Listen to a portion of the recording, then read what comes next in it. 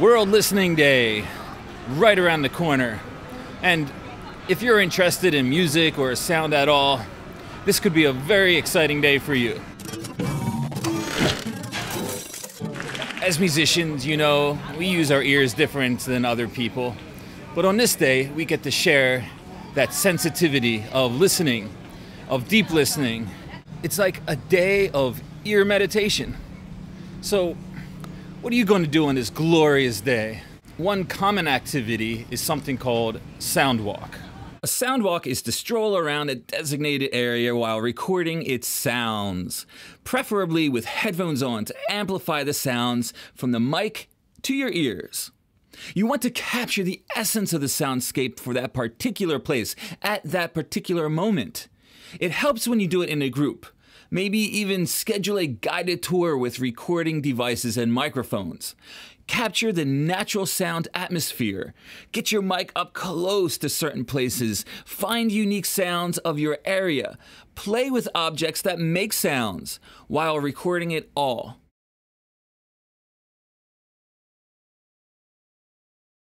It's similar to field recording, but with the intent to eventually mold it into a piece of art.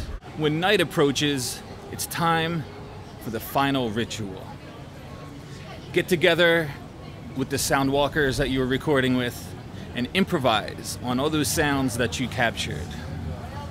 You can process them, use different kinds of editing techniques, put them through all kinds of effects, or just work with the pure material that you got. Create a sound sculpture with all the sounds that you captured that day.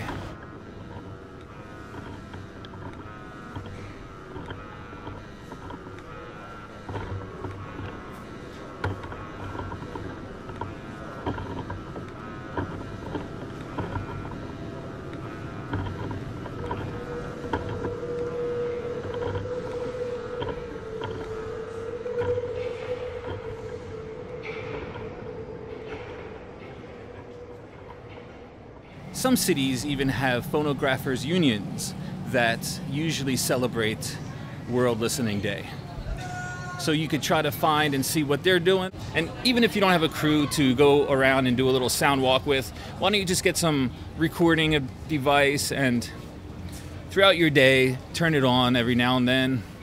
And then at the end of the day, you can create your own little piece, maybe on your DAW or anything like that, just in celebration of this wonderful day of deep listening. And at the bare minimum, at least when you wake up, write listen on your hand, and maybe that can help you become more aware of the sounds around you, at least for this one day, right? Check out some of the links in the description for more information. World Listening Day is co-organized by the World Listening Project and Midwest Society for Acoustic Ecology. July 18th was chosen as it's R. Murray Schafer's birthday. He is a renowned Canadian educator and philosopher in acoustic ecology. Check out his book, The Tuning of the World. Don't forget, it's on July 18th. And finally, a lot of great new videos coming up in a few days, so don't forget to do the subscribe, the like, the comments, all that stuff. And see you next time at Not Right Music.